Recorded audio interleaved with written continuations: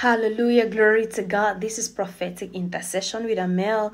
You are welcome. Always a privilege to come your way with a prophetic message from God.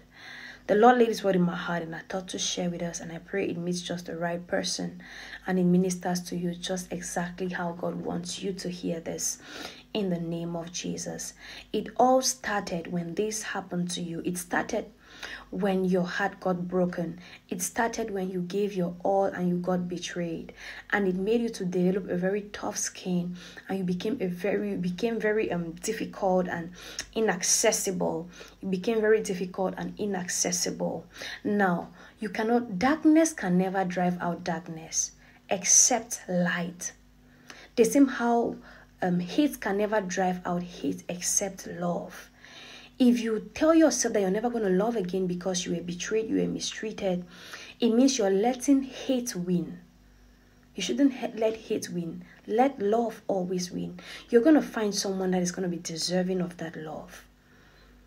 So don't you close your heart to love because you met somebody that did hurt you so badly.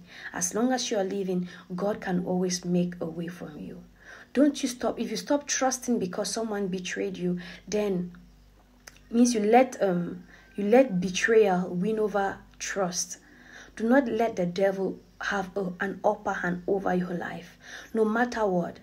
God says He is sending us to the world to be as harmless as a dove, but as wise as a serpent. It doesn't mean you're going to be hurtful. It doesn't mean you're going to hurt people or you're going to deprive yourself of love and all of that. You've just got to employ wisdom while treating with people. Tread with caution. Tread with caution. In as much as you're not supposed to trust everyone, but you've not got to, disbelieve everyone that comes your way.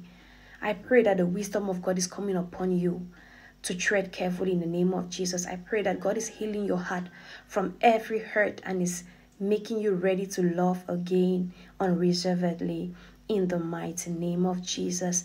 May the Lord bless you, keep you, cause His face to shine upon you. May He be gracious to you and give you peace in Jesus' mighty name. Amen.